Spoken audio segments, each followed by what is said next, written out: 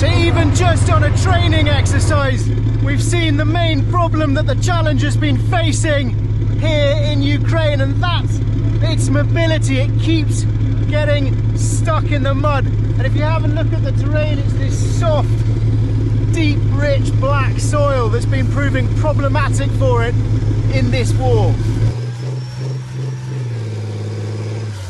It's been one of the messages that the Ukrainian tank crews have given us since we got here, is that whilst this Challenger is formidably precise, actually they've had real problems with it here in Ukraine because of its mobility, and they just said it's too heavy, it's underpowered, and it keeps getting stuck. And you can see that's exactly what has happened here.